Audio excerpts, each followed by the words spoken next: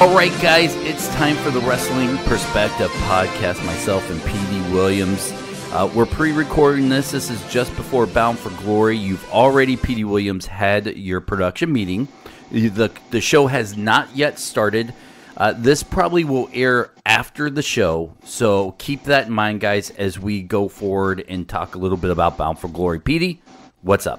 How's she going, eh? It's weird because normally we do the intro song live as we go, so you get to hear it, and we just bypass that. I'll add it in and post a little inside baseball. Let's hammer some Bound for Glory stuff home before I can tell you an embarrassing story that happened to me over the weekend. Okay. You'll get a chuckle out of this. Bound for... I sure hope so. Can you use one? Yeah, I can use one. I can always use one. Bound for Glory, from me as a fan, because it's weird that I can say that I kind of wear two hats. As a Impact insider, I'm inside the inner workings at times when they're close and we drive out together. I see the inner workings. I know a lot of what's going on. I can, as we said before, I keep my mouth shut. But as a fan stepping outside, looking at Bound for Glory, I'm a little bit disappointed into the lead up for your biggest pay-per-view of the year, Pete. I mean, that's, people can say what they want to say. The way we usually write the shows is, pretty much based on our pay-per-views. Like, okay, after Slammiversary, we're like, okay, what's Bound for Glory going to look like? And you kind of have a rough draft going forward of how it's going to look. And then you kind of plan all the TVs and how we're going to, put everything in place leading up to it. And then obviously, I mean, I don't want to get too far into it, but obviously, some things that we planned weren't able to happen. But that's pro wrestling. That's everywhere. It's not just, Impact, WWE, all that kind of stuff, Ring of Honor. So, I truly think we have a solid card. Just got done the production meeting. Sounds like it's going to be like a hell of a show. I know it's sold out. So I'm really looking forward to it. I get to actually watch it, only produce. I'm producing the which match? Rich Swann and Willie Mack versus Sydal and Ethan Page.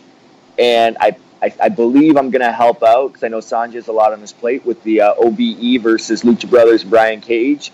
And if history repeats itself, I'll probably, because D'Amore has the main event, D'Amore will probably ask me halfway through the show, hey, Petey, can you take over this main event? So that's what my day is going to look like right now. But I'm not talking about the card. The card looks good. I'm just talking about the media buildup, the internet hype for Bound for Glory. You guys, Impact is operating as a small company, and I understand that, but it really felt like the hype for the pay-per-view coming into Sunday just seemed a little bit lackluster. Like Slammiversary, the hype was phenomenal. It was, once again, another rebirth into the company, but it felt like Slammiversary was your big pay-per-view of the year, not Bound for Glory. No, I agree with that.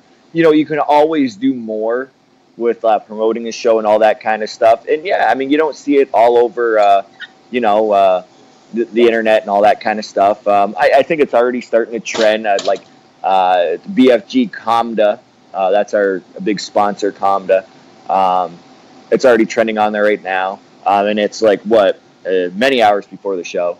So, I'm hoping, and I'm not part of the media or the PR or whatever the case may be. So that's not my job, and I feel like they did the best they could with what we have. If you look at like in the build up for Slammiversary, we're in Toronto. We have Curtis Granderson, who maybe not is a big star in Toronto, but he plays for the Blue Jays. But from Detroit, he's a big star and he's a big baseball star. So we had a couple other things that we could play off of. And, this time around, I don't believe we have any, like professional, like baseball players or other athletes outside of wrestling showing up. So, reaching out to other markets and stuff like that, you kind of need that. So, I mean, you do what you can do with what you have and you hope for the best show. I pushed hard for you guys to bring, and it probably scheduling. I don't know what his schedule looks like now, but I think you and I both pushed hard to have David Arquette show up. I felt like that would have given it, and you have ties with Gisele Williams, former NFL football player, Carolina, Pittsburgh. You add those two guys, you have them sitting in, whether they get involved or not. Maybe you give it a little bit of a WrestleMania feel. Yeah, no, I agree. With the David Arquette thing, if you remember, you and I were pushing to have him hardcore back in what was that, March or something? No, it might have been about then. Yeah, it was early. Man, I'm trying to think of when it was. It might have been June. Actually. It was before Slammiversary. And we were pushing hard, to have him come in, and then all of a sudden he shows up at our last, one night only, the Border City Wrestling, 25th anniversary show, and I figured, okay, good, and TMZ picked it up. We got a lot of press off of it, and I'm thinking like, okay, let's, we have David Arquette, we can use him, and but you know what? I mean, Bound for Glory was pretty much like I said before. Once Slammiversary's done, they're already planning for Bound for Glory. And I know once Bound for Glory's done and they announce our next pay-per-view, I believe it's in January. They're going to announce that tonight. They're going to start planning for what's the January, card going to look like and something. You kind of build it up from there. We hit all our, what are those called? The specials, I guess you could say, that air on TV. We hit up all those specials too in between. But yeah, I mean, I'm a David Arquette fan. The press he brings, and even like Dennis, you saw him in the ring. He's diving off the top rope. He's not taking it easy in there. He wants to be considered a professional wrestler. And speaking of David Arquette, if you guys hang out until after this with Petey and myself, we are going to air a interview that me and Dave Arquette and Dave Crist did. Petey, unfortunately, you were actually busy.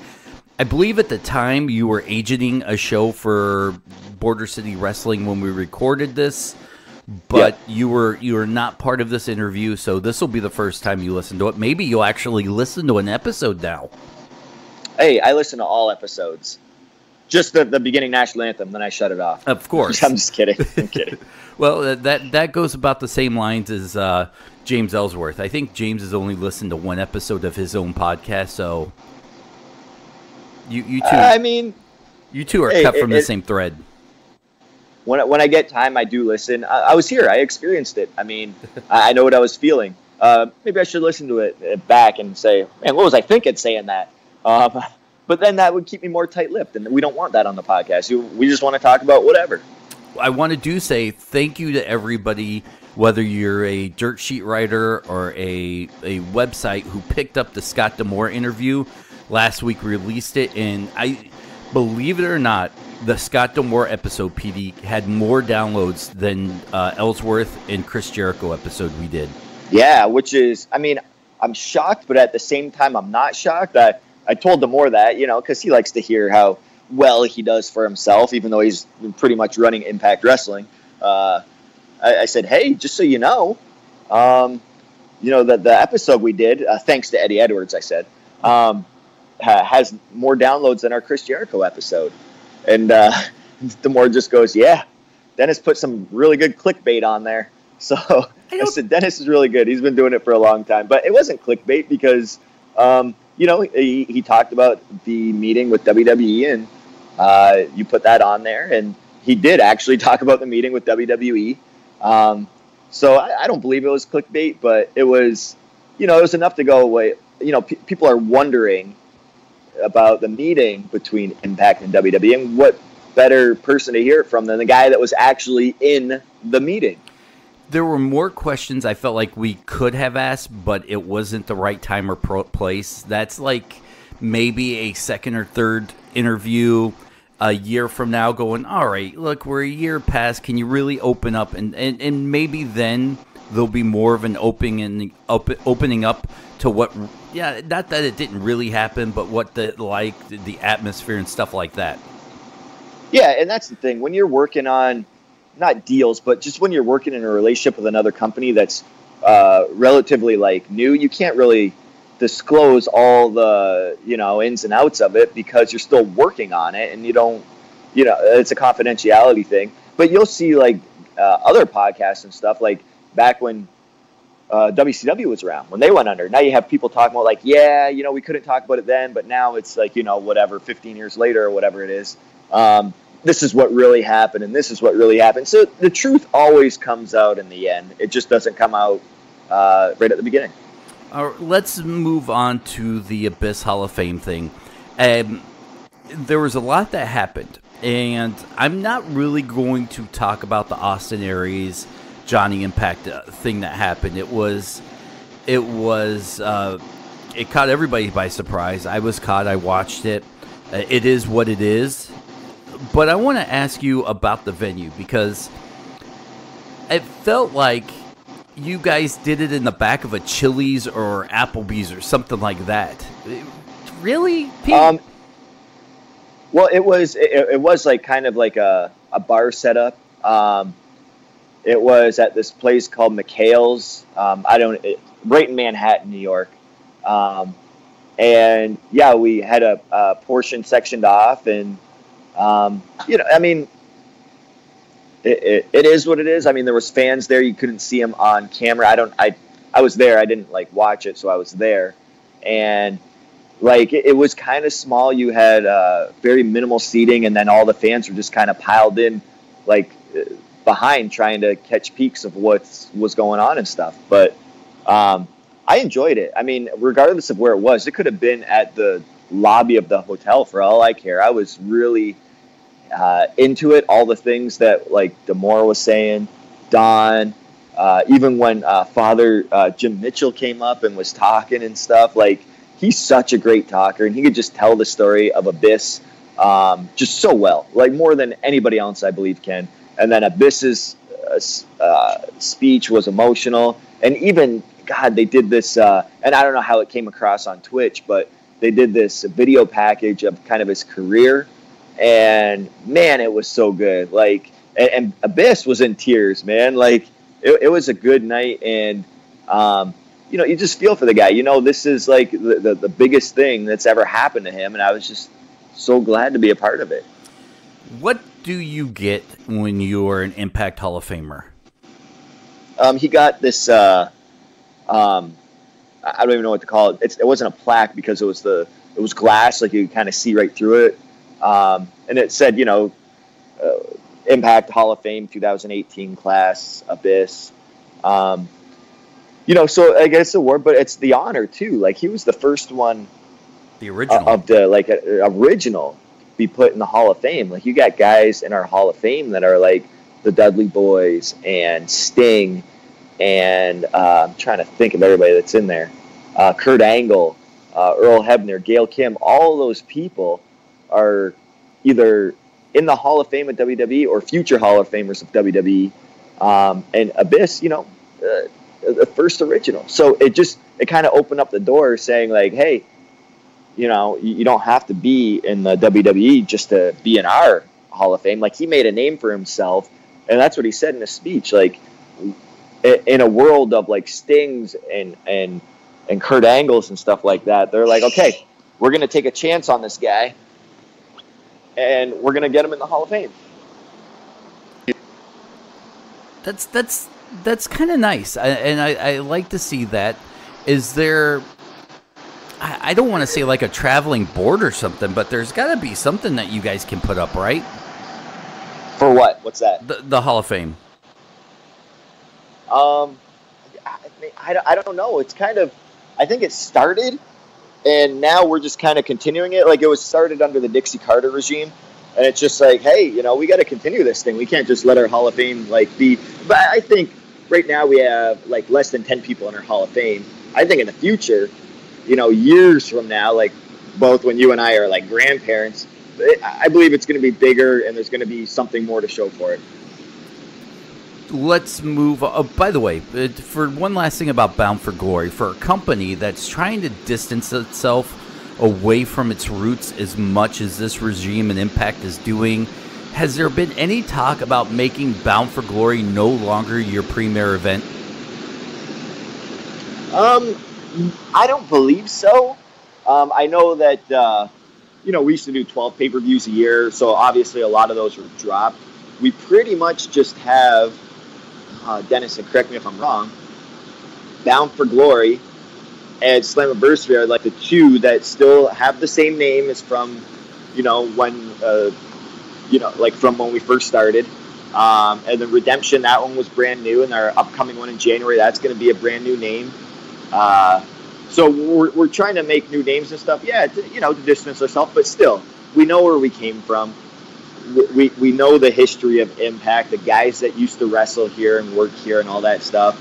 So it's good to show, like, hey, here's a package of the last, 15 Slammiversaries or 10 Bound for Glories.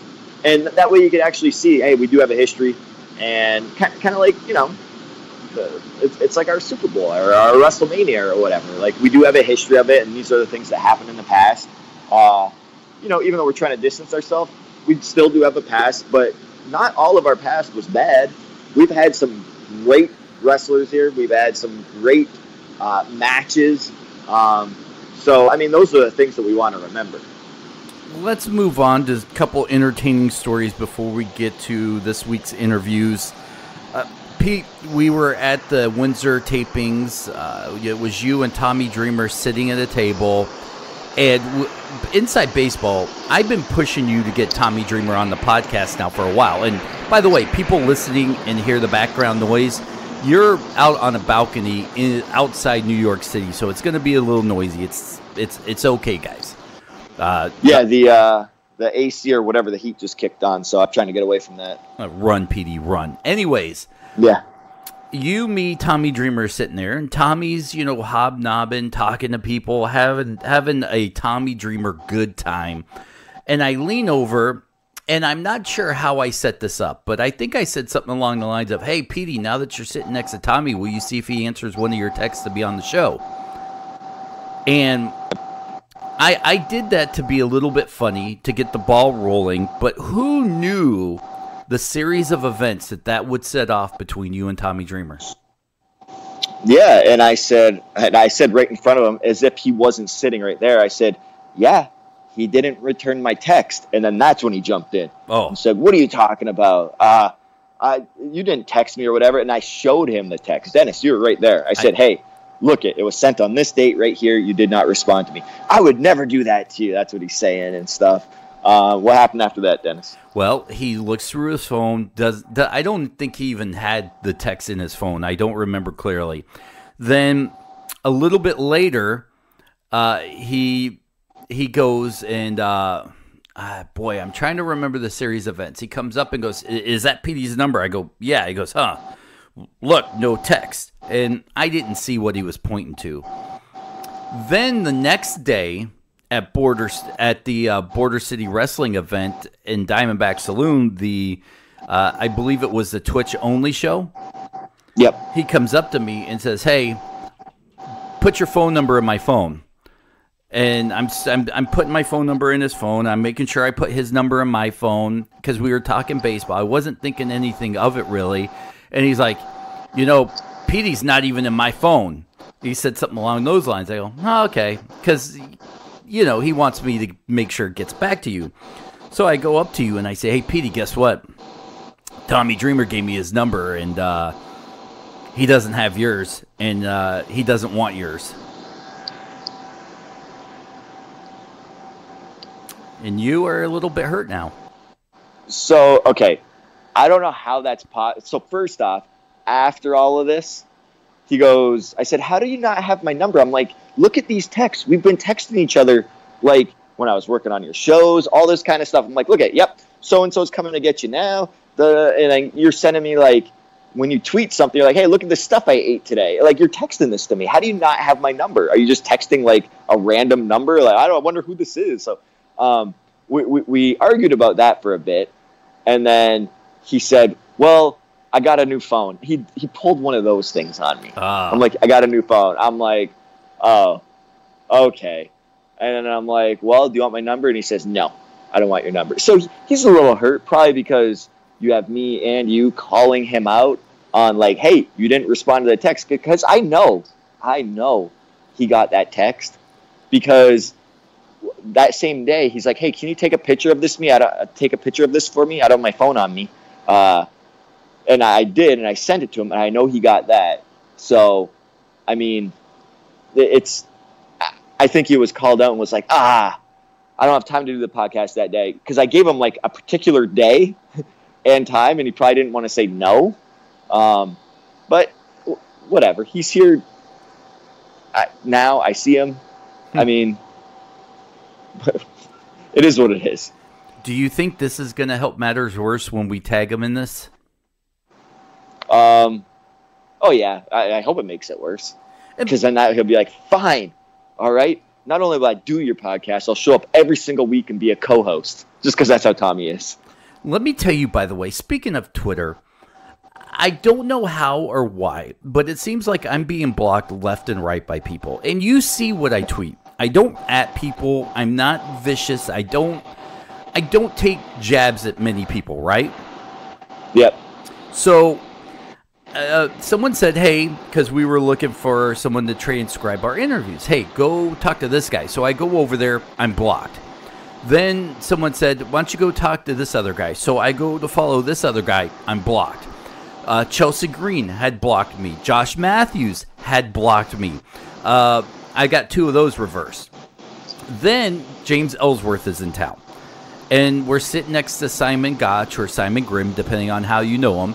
And we're sitting there and we're talking. And this is the second time I've talked to him. He was at the Buffalo Indie Show that you, me, and Jimmy Jacobs drove to. Jimmy Jacobs, yeah. Yes.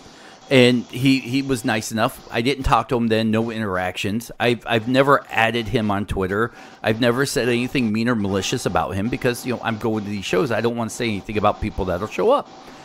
So I'm like, man, I had a blast. You're a great guy. I go, and he's like, hey, great meeting you. I had fun. So I'm like, you know what? I'm going to follow him. I go to follow him, and I'm blocked by him. Now, I do not believe the block happened that day or night. There's nothing to indicate that happened. But at some point over time, he's blocked me. And I'm not sure why I'm being blocked, Pete. Like you and I, that's a head scratcher for us. No, it really is, especially as soon as you follow him, you're blocked. And it's like, so before you could see all this stuff, as soon as you follow him, you're blocked. I mean, I don't, maybe there's got to be a glitch in Twitter or something. Just, I guess, suffered the fatality of it, I guess. I don't know. But didn't you say there's some sort of, like, media group or something that's, like, you're on a list and you get blocked or something? Is that what you were saying? I don't know. I don't know what's going on. I've said two things against somebody in my time as a inside wrestler guy. One was against PW Insiders when they did a story just bashing Brian Christopher the day he died. And I was very vocal about how crappy that was. And I know I was blocked by those guys. Now, maybe the people who blocked me were supporters of them. And that's fine then. Because I would not want anybody to follow me who supported that kind of crap, honestly. And that's justified, yeah. That disgusts me. If that's why you blocked me, great. I am more than happy to be blocked if you are mad at me for going after somebody who talked ill, whether he deserved it or not, the day he died. That's a punk wrestling move, and especially doing it behind a paywall where your subscribers are paying for that crap. It makes me sick. Yeah, I totally agree with you, Dennis. I mean, but I mean, that's because they're like, oh, we don't want that bad press. We're going to block him, whatever. That's one guy, whatever the case may be. But it still doesn't justify all the other blocks. Like it's still a head scratcher for me. I don't think we'll ever be able to get to the bottom of it. And I don't know what to do to make it right. I really don't. I mean, I can say, hey, if you're blocking Dennis, please stop or unblock him. Like, please stop blocking him. Unblock him. Anyways, and now on and I've told you too, Dennis. I'm like, you know what? I don't think I've ever blocked anybody on Twitter. I'm like, I've had people like say mean things and bash me and whatever, but I'm like, hey, I'm not going to block you if that's how you feel. I'm just going to ignore it. I mean, I don't know. I don't understand this block thing, I guess. Because if you don't, like, entertain the idea, then they're just going to stop. They're not going to keep tweeting you. They're like, oh, he's not even paying attention. He's not even giving me the time of day. That speaks more volumes than a block. I'm like, wow, he won't even respond to me, even though I'm not blocked by him. Wow. I know he sees it, but he's not even taking the time of day. That means more. When you block somebody, that means, like, you're getting to them somehow, some way, and you have to press block because you can't stand that person. You're letting them control your emotions. Totally different story. So this blocking thing, I think it's ridiculous. It's still a head scratcher for me, but look, that's fine depending on why you block me. If you're mad I said something snarky about Lido Rush, great. I'm okay with that then, because whatever. So let me move on to what could have been the most embarrassing moment of my life that happened Saturday night at this indie show. James Ellsworth. Okay. James Ellsworth comes into town. I pick him up. We're driving around.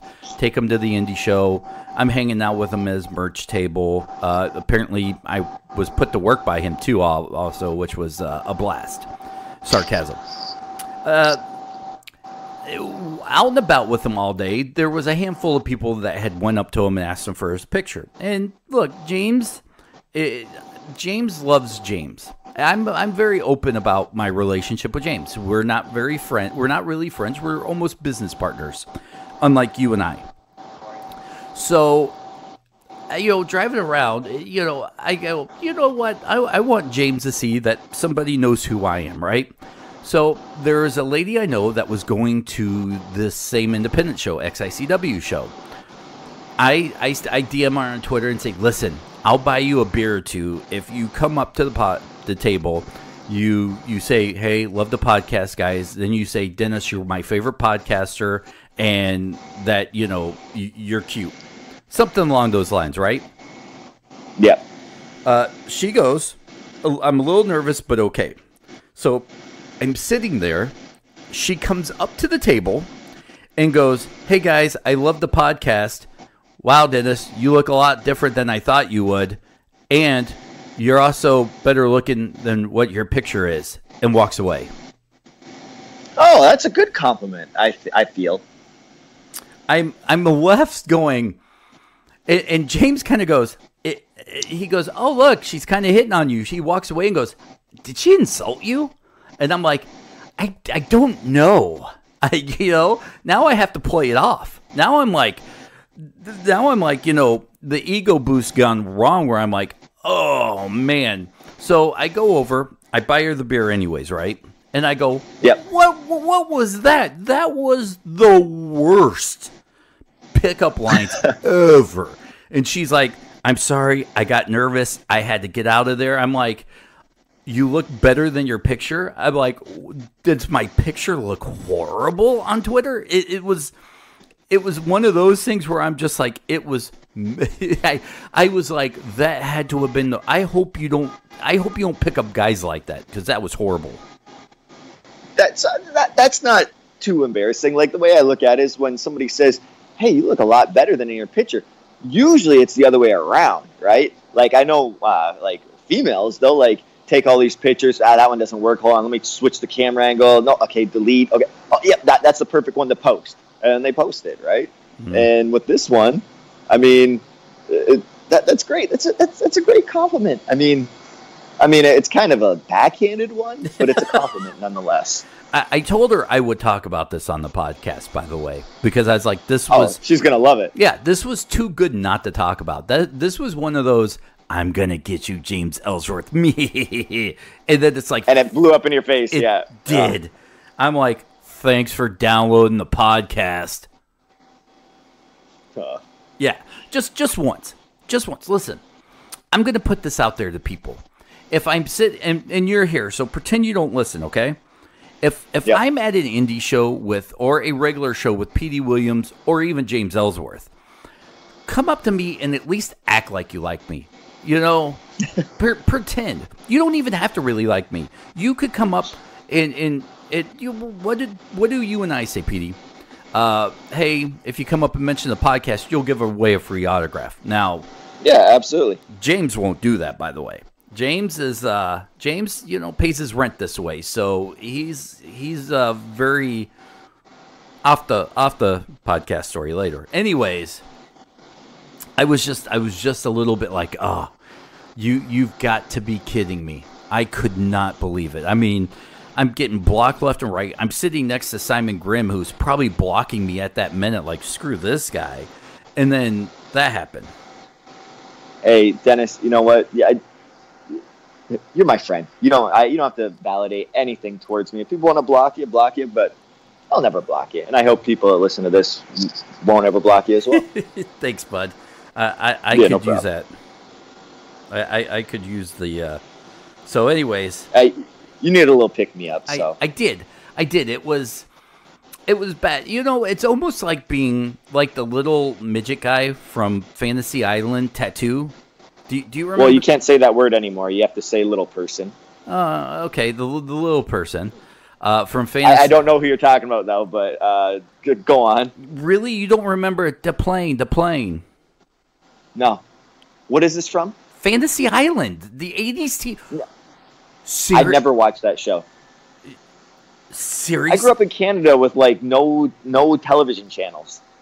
All right, remember that. You've never I don't even want to talk to you anymore. That is... I'm going to block you then. You might as well. I would not be shocked. And by the way, if you're going to block me, at least tell me so I don't have to wonder. Like, hey, you're D-bag blocked. Or I like Petey but hate you, block. Or I'm blocking you because I thought it'd be funny, blocked. You know what you just opened up, right? Now everybody's going to do it just to be funny. Your social media is going to be like, I can't see anything. I'm blocked by everybody. That would be incredibly sad and funny. Anyways, what else? What's up with you? Nothing. I mean, I'm just waiting. I know I'm trying to get this done before everything starts picking up. I know they're setting up the ring and all that kind of stuff right now. Show starts at 8:00. Doors probably open closer to 7. I know they have a big, concrete, I don't even know what they call it, a concrete jungle death match, I think it's called. So we're going over production notes for that because you have to remember we have to, set up the ring to make it, concrete, and which I'm kind of excited to see. And, so we have to, position stuff in the show so that we're doing other stuff that the audience is watching while that's getting all set up and stuff. So a lot of stuff to do coming up here. So I'm just, trying to enjoy the last little bit of freedom I get before everything starts, becoming chaotic, I guess you could say. Finally, before we throw in an interview and call it a day on our end, you and I do want to talk to you about the Border City show.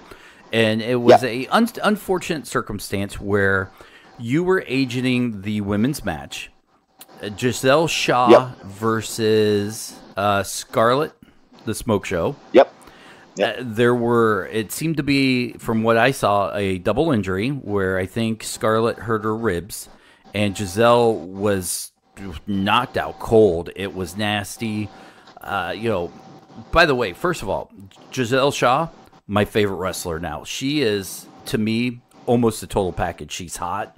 She's nice. She's hot. She can wrestle. She's hot. She's nice. She's hot. All right. I get it. Yeah, it was. Use her more. By the way, you better go back to Impact, and she's not paying me. And if she is, my PayPal email address is dennis77farrell@gmail.com. Anyways, use her more. Holy cow! But let's go back to the injury. Let's talk a little bit about this. So I mean, they were up in the match. It was supposed to be a 3-way match to start off. Scarlett, Gisele, and Kira Hogan. The night before at the Border City Wrestling show, the 25th anniversary, Kira possibly suffered a concussion. For cautious measures, we're like, okay, we're going to pull you from this 3-way match. You can take a break today. We don't want to get you any further injured or anything like that. She was and at the it's show. going to be a singles match. She was not in the match, yeah. No, but she was at the show still. She was at the show expecting to work, and we just made the call, and I believe it was the right call that, you're going to sit out this one. There's no need to hurting yourself more. I know you say, and that's the thing. She wasn't like, I need to sit out. It was like, yeah, I'm good to go. Of course she is, because that's the way she is. But, we just had to make the decision. Like, no, let's no. So, yeah, I mean, it was relatively quick in the match. It was a dive spot to the outside, and they ran it by me, and they said they came up with it. They both said they felt comfortable with it. I said, okay, and I'm not the one. You'll never see me as an agent go, I'm never going to make you do anything that you don't feel comfortable doing. But if you and your opponent feel comfortable doing something, I might go, I don't know. But if you're like, yeah, we'll do it. I'll say, I'll kind of weigh the risk versus reward. And with that, I'm thinking it's a dive. Gisele's a good base. I asked her, I'm like, are you a good base? She's like, yeah. I'm like, okay, things should go okay. The potential for, injury is kind of minimum. So I said, yeah, absolutely do that. Because I'm going to let people, I'm not going to hold people down or anything like that. I'm going to let them, male or female, go out and give it their best shot. And they did it. And like, it was like, not bad. It was just a crossbody off the top to the floor. But when she caught her, smacked her head. It wasn't like, usually when I catch people, I won't catch it as if I'm catching in the ring. Like I'll bump to my back. I won't do that. I'll like catch them and kind of fall down like to my knee and side kind of deal, because I know there's a huge amount of velocity. It's higher because you're higher up coming down on you, and there's no padding on the outside. So, but it looked great. I mean, I'll tell you what, it looked great. The crowd went nuts. And she finished the match too. They both finished the match. Yes. They were both injured. I made the call. I said, hey, you're going to have to go to the hospital. And I mean, and the reports came back that she didn't have a concussion. That's the last I heard of it. Well, because I had him keep updating me. So, well, let's skip over some stuff here, because you came back to do a podcast and you didn't know right away she was hurt because you were off doing another match, setting that up. And I kind of said, hey, yep, you may want to check. You go check things. You took control of the situation. You made sure everything was right. But now, the reason why I bring this up is, as an agent, how afterwards, after somebody gets hurt, whether it's a freak snap, someone breaks an arm or pulls a muscle, whether it's a freak injury like what happened, or it was something where maybe you should have caught it, not saying this was that, what kind of responsibility and how do you feel as an agent after you hear something like this? Yeah, I mean, obviously you're like, maybe I shouldn't have let them do that. That's immediately what I think. It's always horrible when somebody gets hurt. I hate getting hurt. I even hate worse when my opponent gets hurt in the ring. But then again, sometimes I think it is professional wrestling. We know we've all been hurt. If you haven't, then there's something wrong with you. I mean, I don't know. But we've all had injuries before. We put like our life, our bodies at like risk just to entertain the fans. And I think these ladies knew that's what they were doing. And it wasn't like a wrestling 101 spot. It was a dive, but it wasn't a flip or anything. It was a dive off the top, which is you see all the time in wrestling. And I give it to those ladies that wanted to go out there and do it. And if for responsibility wise, yeah, I feel horrible for it, because then I think as an agent, I'm like, well, and I battle with this, but I always come back to the last thing I just said about we're professionals and we're doing this to entertain the fans. And I weigh the risk versus reward. And when I weighed that out with that, I'm like, the risk is limited. But there's always risk in wrestling. I've seen guys do beginning of their match, go up on the top rope to say yay to the crowd, or a second rope, I should say. And when they jump down, they tear their ACL. Wasn't even part of the match, and it happens. So, yeah, and that's why I said, you know what? I know she didn't want to go to the hospital, and I made her go. I said, no, you need to go get checked out. And then I obviously, I don't use a scare tactic, but, I don't want to see anything happen to her. I said, I don't want there to be bleeding in the brain, And then it's not just an injury, it's death. You know, I said, you need to get checked out. So, and it's not a scare tactic, it's legit. It's happened before. Like going back to Chris Candido when he worked for Impact. He broke his leg in a match. And then after that, it was all like fine and stuff like that. But he died of a blood clot in the leg. Like that's just, freak accidents happen all the time. So I just want to err on the side of caution all the time. Here's how I knew she was concussed or she had something wrong with the head. Was she came up and she's like, "Hey, you're really cute," and I'm like, "Yo, you're messed up, girl." That didn't happen, but okay. No, it didn't. All joking aside, jokes. But no, I'm glad she's all right. She's, you know, a very nice lady who I am quickly becoming a fan of. I mean, if you watch her work, I feel like she's only been in the industry 4 years. I don't know how well known she is. You know, I'm slowly getting plugged into the indie scene, but holy cow, I really feel like she is somebody that needs to be part of an Impact roster.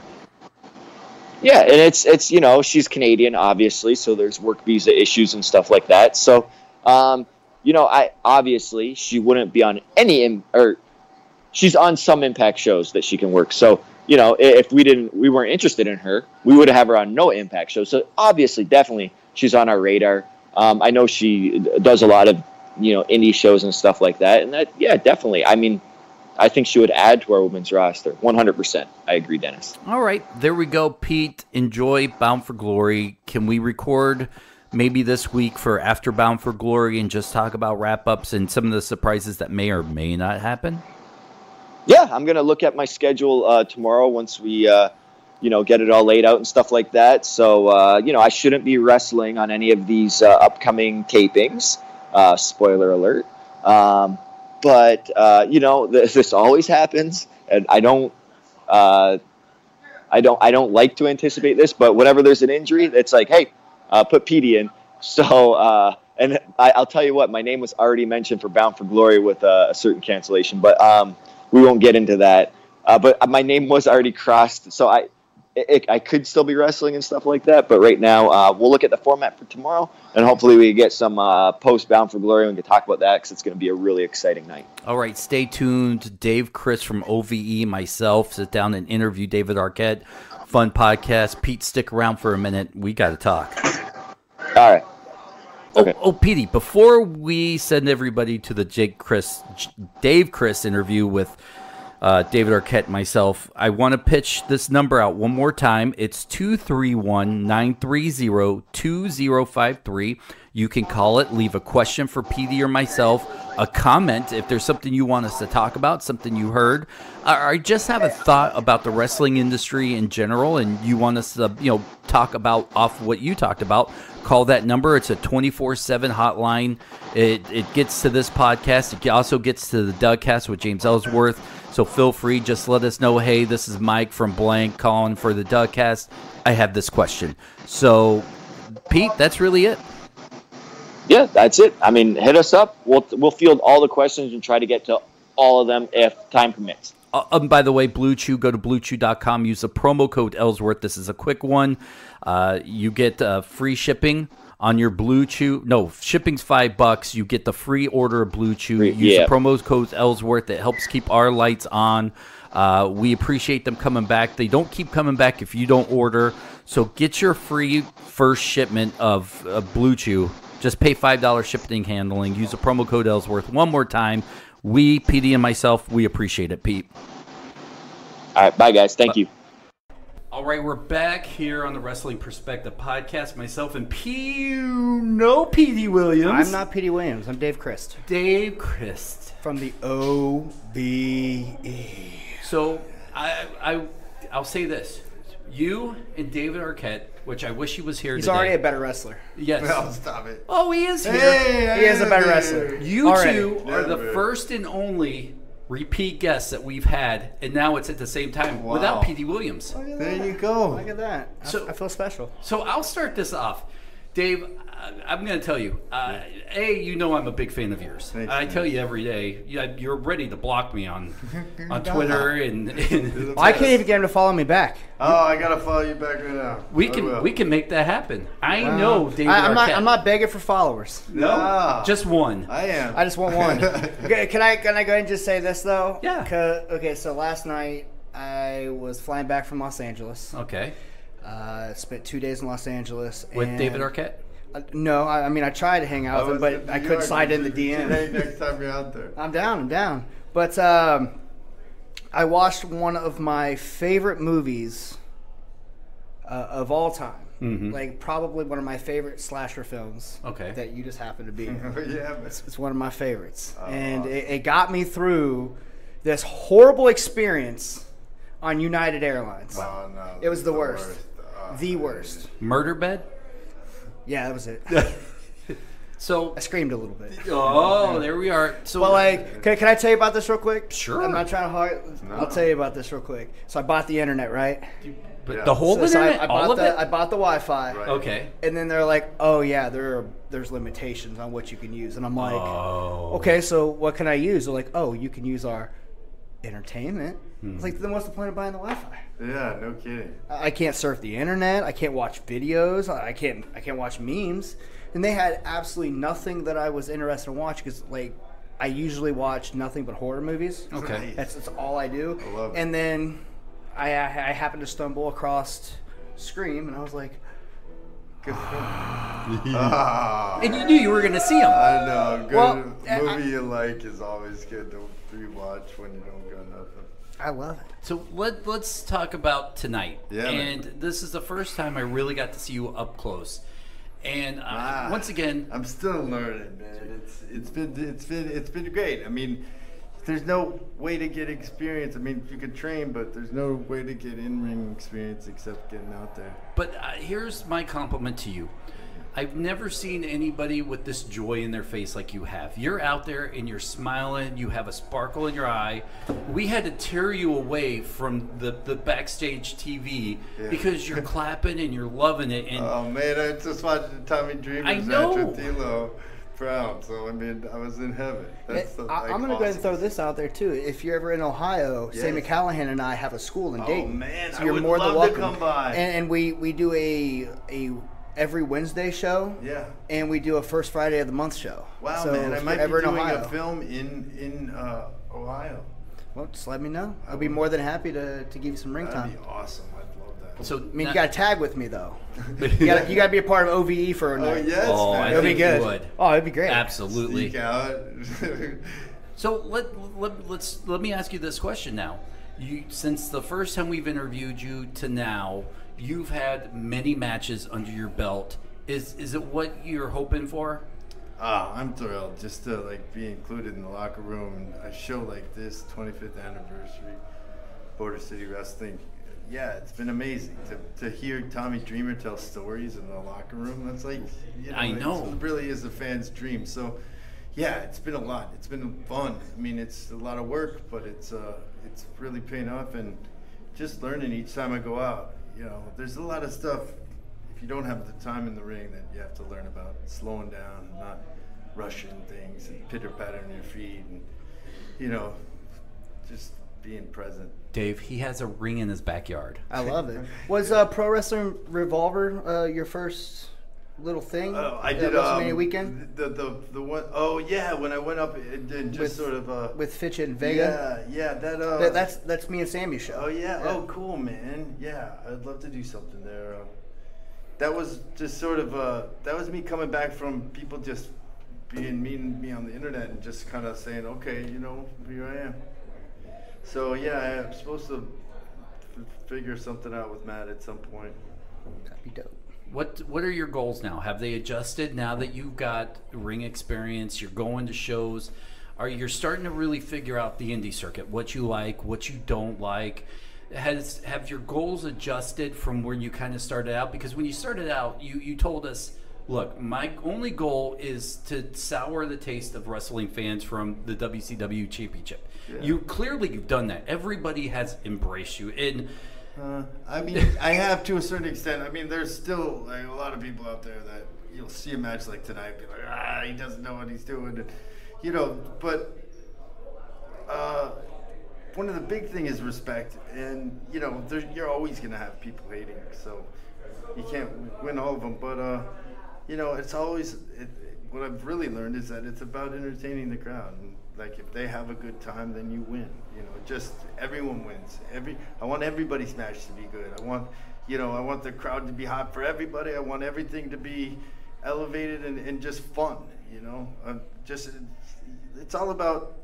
It's just like what you said about Scream. It's about taking you out of a moment and just putting you into something, not thinking about your problems for a second. Suspending to be your able to disbelief. scream, and just be crazy and laugh at people and just have a good time. That's really it. Now, if I may throw this in there, I've been doing this for 20 years now. Please. And watching you in the ring like tonight, watching you do the stuff and just watching how much fun you're having and watching how, I mean, obviously you have natural charisma about you. You definitely do. And the way that you connect with the crowd, the way the crowd was up for you, like it was something special to watch. And that's not just me saying something because I've always been a big fan of yours. I'm going to come at you as a wrestling critic because you're a wrestler in my eyes. You are a wrestler in my eyes. Yeah. And you have the intangible. You have that it factor of being able to connect with the crowd and getting them to feed off the energy that you have, feeding off the love. And you're always going to have haters on the internet.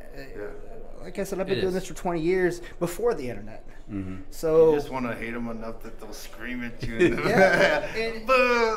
But I'm sure there was a lot of people that hated you before they saw you tonight, and then after seeing your performance tonight, they can't hate you. Yeah. And that's the thing that I find so much joy in wrestling is it doesn't matter how much someone hates you. As soon as they see you give a good performance and they see that you're having fun and they see you're doing what you love, because I'm sure that a lot of people thought, oh, it's David Arquette. It's probably just some freaking gimmick.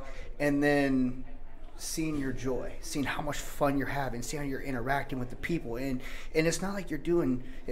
Can I say shit? Yeah, you can say. It's not like you're doing shitty moves. Your moves are crisp and clean. They're definitely better than the first time I saw you, and you can tell you're putting in the work, and you can tell you're dedicating yourself to trying to be better. And I commend you for that, man. Thanks, like that is so awesome. And anytime anyone shits on you, I'll fight them for you.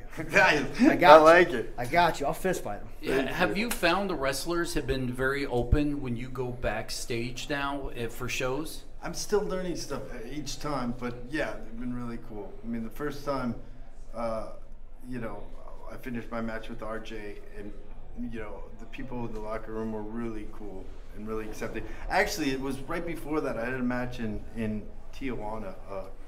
Did you drink the water? No, never drink the water. Good. But an 8-man match, and the luchadors that taught me there were the first real ones that said, welcome to the family. Gave me their mask at the end. Oh, really, wow. Yeah, it was a real honor. Let me say this. I'm down there with him. He's stretching. He's doing the cords right before the match, and I really wanted to lean over to him. And I know you're getting ready for match. I wanted to lean over and go, I do the same thing before every podcast, so don't worry. I just saw you doing it. Yeah, I just saw you doing it. Like, your guns are huge right now. That's How are they fitting in that shirt? Well, it shrinks with the heat up here in this room. I can see that. But Dave, this is, like I said, I had to get Dave to do this interview with because Dave's a big fan. I'm a big fan. Absolutely. And someone like you, I think, really needs to hear that and hear it more.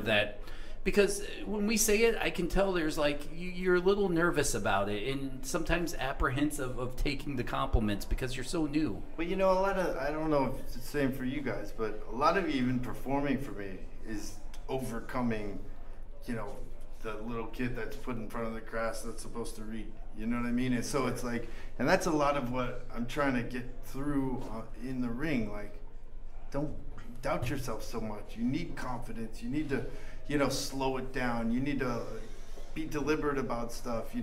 I get in my head. I get all. Anytime I do a live talk show, I'm always like, people are like, oh, he's on drugs or something, and I'm not. I just get nervous. I get the energy from people, and it just makes me a little. So just learning and just repetition and working with people like RJ, Halal Beefcake, they were incredible today, and so when you work with really great people, this whole production has been really I'm so happy to just be included. The best advice I could give you, if I may give you some, just let your give an F break. Yeah. The minute it's broken, you can go out there and do anything. Right. You got to really just let your give an F just break. Yeah. I tell that to all my students. That's cool. And then as soon as they just stop caring and they're just going out there having nothing but pure fun, everything just takes over. Right. Like you just have so much fun doing what you're doing that you're not thinking about anything. That's acting everything too. just goes Whenever away. you can embrace it, you get into the flow.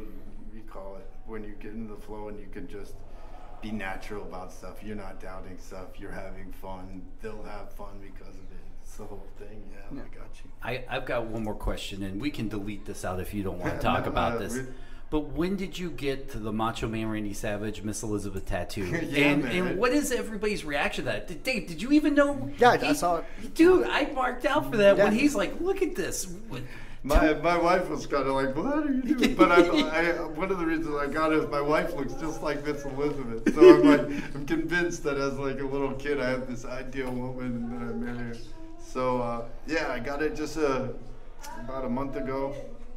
And it's just been great. And it's like, well, I got to work with him once. He was just such a cool guy and such a fan of his work in the ring and hearing stories about him, how he put every move He's down. He's an Ohio guy, right? Yeah. And if anybody ever questions David Arquette's love for pro wrestling, a Macho Man Randy Savage tattoo. I just told you I'd fight him. Yeah. I would fight him. And when you come back to Dayton, or when you come to Dayton, man, we could always go get matching tattoos too. There we go, bro. My gosh. Yeah. We sick. All right. Dave, do you have anything else? Yes, okay. I do. Keep having fun, man. Keep loving what you're doing. Don't let anyone get in your head. Don't let anyone tell you that you're doing bad. Leave that to me. Thank you, man. I will give you honest, criticism because I'm probably the most honest person in wrestling, which is why most people hate me. But just keep doing what you're doing, man. You're having so much fun, and just the energy that you have. And this isn't me trying to, just suck up to you or anything. It's okay if it was 100%. Watching you call your stuff. And watching you just have fun and just interact with everyone in the back, and you look like you're a kid in a candy store. And that's the minute that you love. lose that, you're done. The minute you lose that, you're done. Don't ever lose that. It's like you got that childhood innocent right now, and you're having so much fun. You can see you're having fun. Don't let anyone take that away from you, because that's yours, man. Thanks, bro. Appreciate it. Thanks, guys. You're the best. All right, Petey Williams, here we are, Border City Wrestling 25th anniversary show. And who better to finish the night of interviews with than the man, the myth, the legend? No? Wait. Do you see the smile on my face? I do. This is almost like kind of interviewing my own dad. This is my father of wrestling. And your dad wouldn't even come on the podcast. No, probably because he's dead. Let's not go there. Okay. But, bad taste. But yeah, this is my trainer. My mentor, the guy I look up to as a father, even though he's only like a few years older than me. Scott Demore. Scott, Daddy, how you doing? Hey, guys.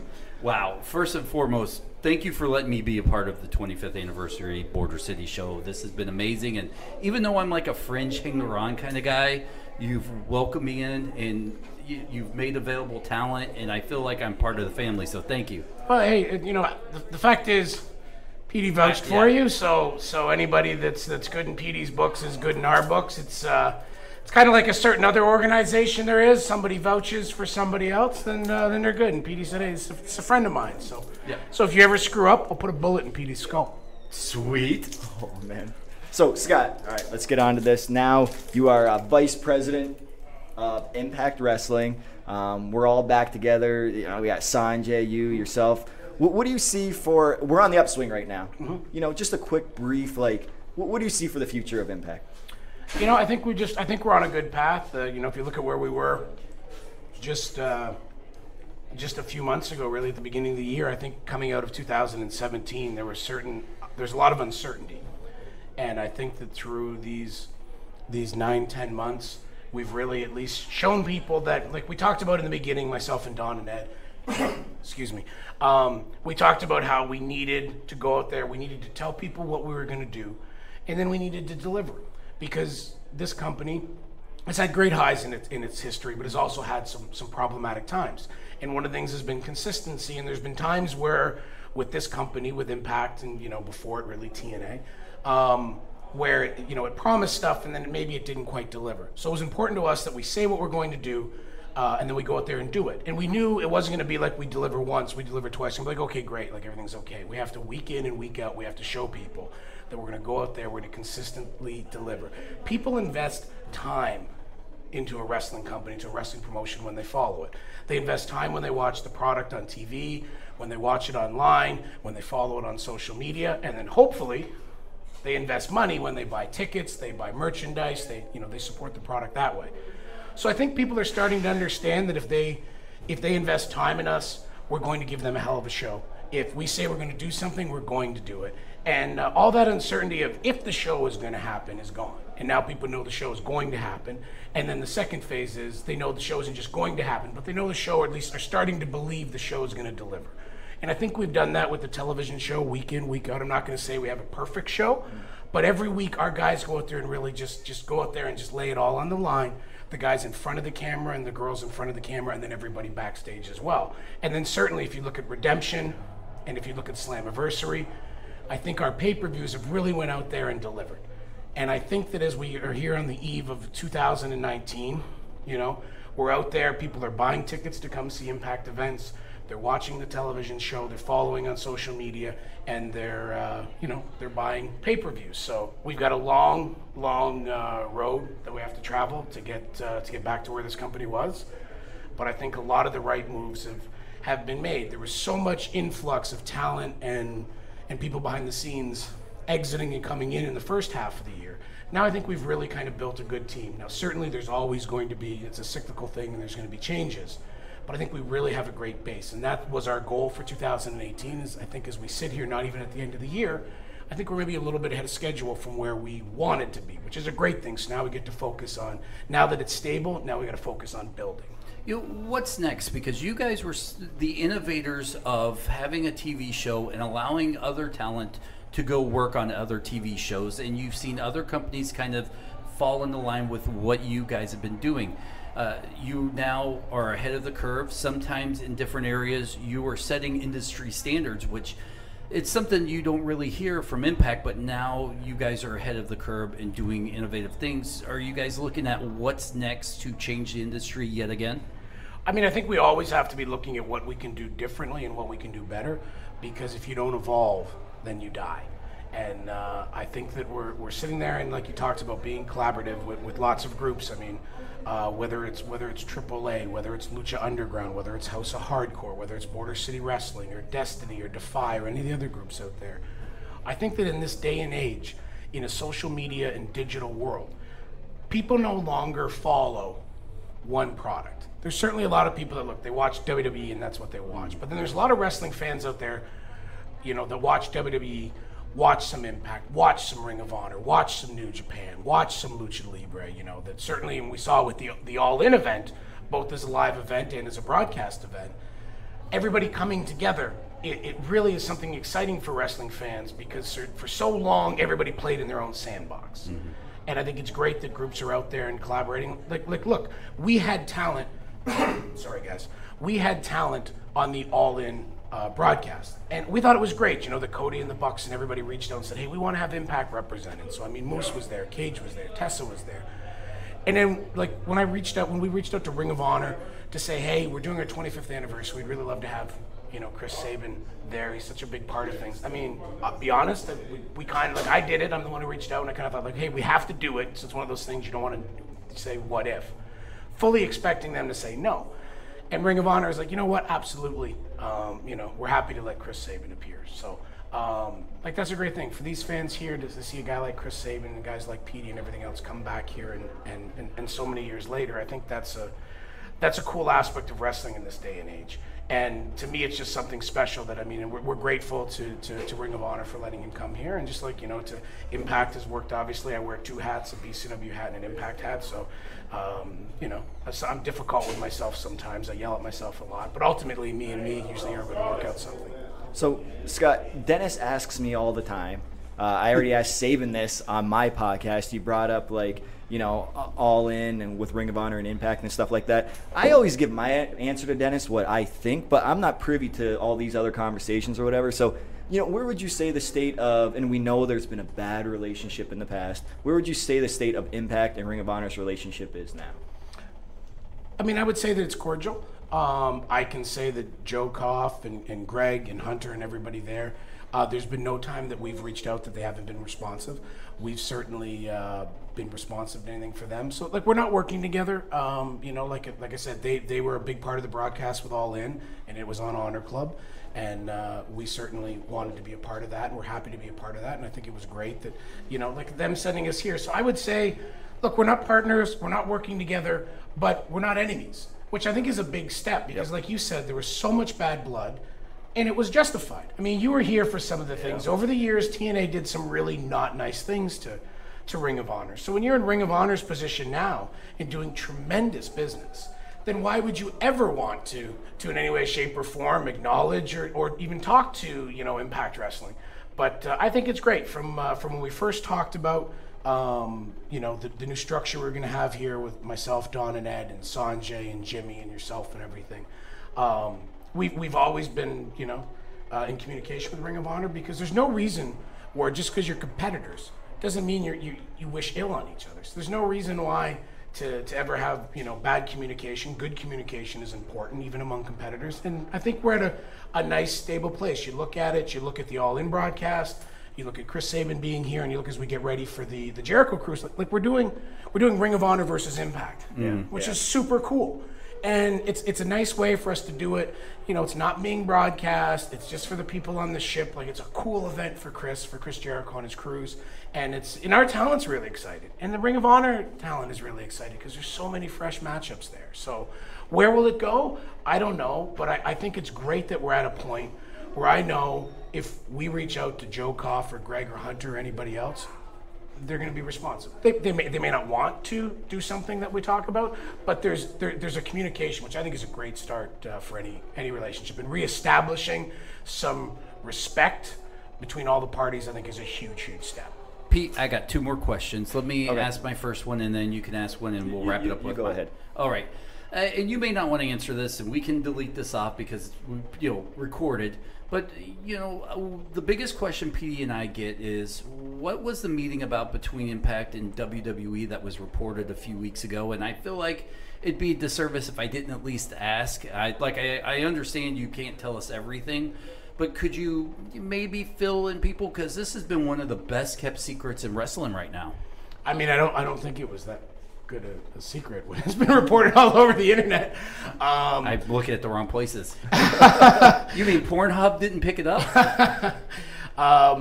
You know, it kind of take everything I said about Ring of Honor and change Ring of Honor to WWE. Since the beginning of the year, we've done 3 content deals with WWE.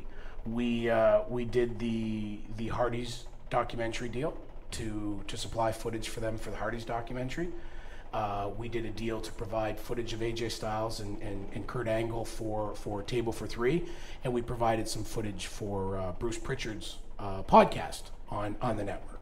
So we've done a few deals together, and I think that WWE is seeing, like, look, like this is a different day with Impact Wrestling, and I think maybe on just the most minute of levels, maybe they're seeing it's a different day and age in wrestling.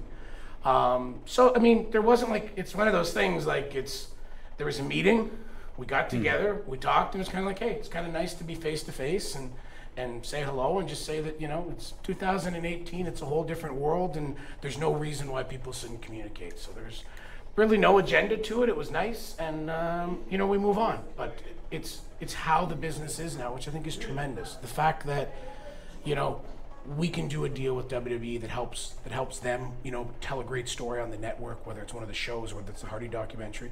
It's certainly good for us.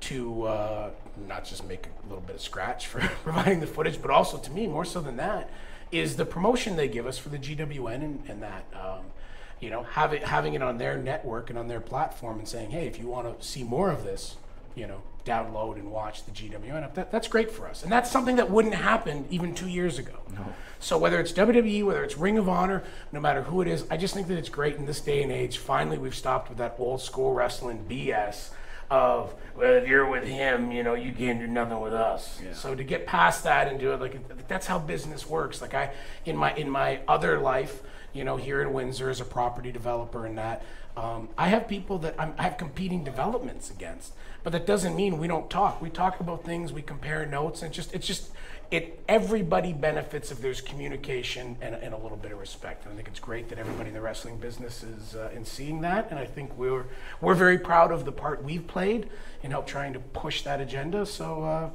it's pretty cool, and it's pretty cool to be here for 25 years of BCW, and it's pretty cool to be here with Petey, who I remember him coming to the school as I monopolized a little time here, and be like, God, this guy is so small. Yeah, so small. And you know, I remember thinking, like, as I talked to him and he wanted to join, and he just kind of said, like, look, I'm going to law and security, you know, at the college, St. Clair College. Yep. And I just like to have some matches, you know, do this so I can say I did it, and hopefully get on a show at the Chicharo Club, which is where we ran our big shows at the time. And he was a waiter at the time. He was a terrible waiter. I knew he was. And and thank God he made it in wrestling. And you know, now there's times in my brain, and I don't know if you've seen this in your life, where I'm like, I have to stop myself sometimes with Petey and with Sanjay and with Sabin and with Alex Shelley and so many guys. And it's like in my brain, I have to remember, like, these are full-grown adult men with families, and like, I mean, like, I'm proud of each and every one of them. I mean, I'm honored to have been part of their journeys, but it's, I got to stop myself, because in my brain it'll be like, hey, how old was Petey Williams? Like, well, I mean, he was 20, and that was a long time ago, so he's probably like 26, and then, you know, he's not 26, so I don't realize the passage of time, but I just wanted to take this for him. I've said it to him privately. I just want to say I'm proud of him, and when we started doing stuff with Impact, one of the first things, we weren't even running it, we were just trying to help out, and it was like me and Sanjay said, let's get Petey back in the mix, because he's a great wrestler, he's a great mind, he's just a guy that brings positive energy, as you've seen, and we're excited to have him back. So all right, that's my put over for Petey. I got to cut in front of you now, because he set up my question perfectly. Okay. On the way here, I asked Petey a question, and I asked him an honest answer about it, and since you're here, I want to ask you, do you honestly believe, is Petey Williams a Impact Hall of Famer? I mean, and Petey doesn't think so. Do you want to know my answer first, or do you want to... But this is a sincere question, because the Hall of Fame's coming up, and Petey's pushing 40, you know... Nobody, Father Time is undefeated when it comes to wrestling. Yeah. He's kind of getting up there, and is he a Hall of Famer? I'm gonna say Petey's gonna say no. Right. I'm gonna say when you go through history, like, certainly there's some guys who there'll be some big political hurdles to get over with. You know, obviously AJ is the guy of guys that should be in there. Obviously, Samoa Joe is somebody that, I mean, when you look at a body of work, certainly needs to be considered. Christopher Daniels is somebody that certainly needs to be considered. But if you look at it, I think that if Petey, I think, needs to go in for a couple of reasons. One, he was such a stabilizing force in an X division that had so many guys who were flip flop and fly. And I mean that I don't mean that as a knock. I mean that as a compliment. Right. We had so many amazing athletes. Petey could work with anybody. We had a lot of guys that couldn't work with each other because, you know, and it comes from Lucha Libre, you need a flyer and you need a base. And, you know, Christopher Daniels could do both, so few could. Petey can do some flying, like he's his era's Lance Storm. Like, you watch a match with Petey Williams and something, you're like, oh my God, they did so much amazing stuff. And unless you really dissect it as a wrestler, you don't realize it. But Petey, just like Lance, is never the guy that did the stuff. He's all the guy that made it look great.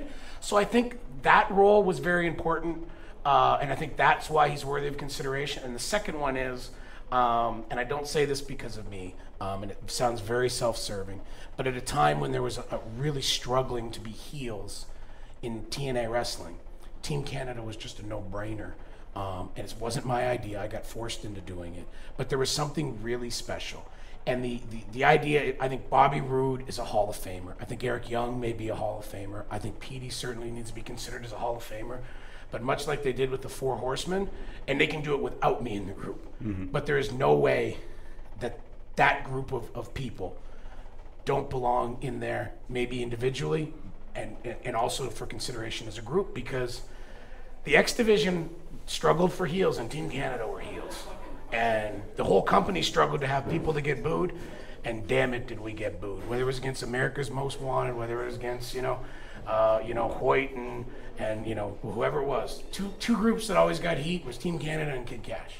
And I love Kid Cash, actually, but I mean, I think we were a lot easier to work with. Send it home, man. Scott, well, thank you so much for I mean, you answered a lot of our questions that Dennis asks me all the time, and I'm like, I'm not the guy. I can give you my thoughts and opinions and on it. So this is good that we were able to talk about this, and thank you so much for See you next being week on the show. Yeah, and but where can people find you on social media and stuff like that? You know what? On Twitter at Scott D'Amore. I'm not the most active tweeter because I'm not good at it. I like a lot of stuff in that. I kind of keep stuff to myself because I think that I think people want to hear from the athletes in our industry. So, but I'm always on there. I read everything that comes through, even some of the people that send the same thing over and over and over and over and over again. Sorry about that, by the way. But check me out on there, and you can. What's your handle on there? At Scott D'Amore. Okay. At Scott D'Amore. So and that's about it. So or just inundate Petey with messages, and he'll get them to me. And he will.